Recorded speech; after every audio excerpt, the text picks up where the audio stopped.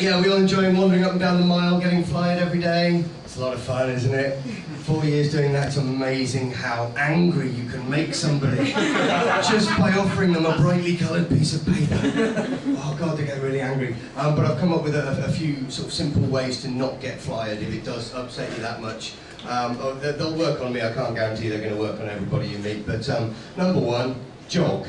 Everywhere. You'll work off some of the beer and the fried food you've been eating, and I ain't running no fucking way to catch up with you.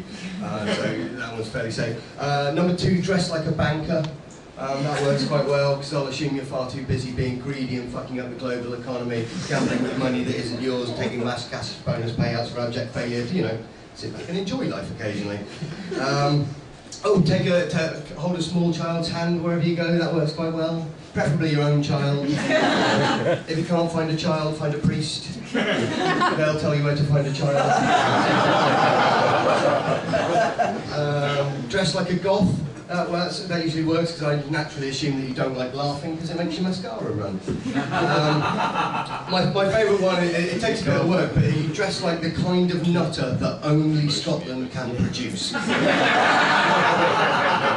It takes a bit of work, but you basically knock out a couple of teeth and sort of soak your hair in piss and your crotch in whiskey, or vice versa, it doesn't really matter. And sort of stagger around in a battered pith helmet with a toaster under one arm and a turbot under the other, muttering unintelligible gibberish about the betrayal of John Balliol in 1296. I'll give £1 to anyone who gets the reference on that.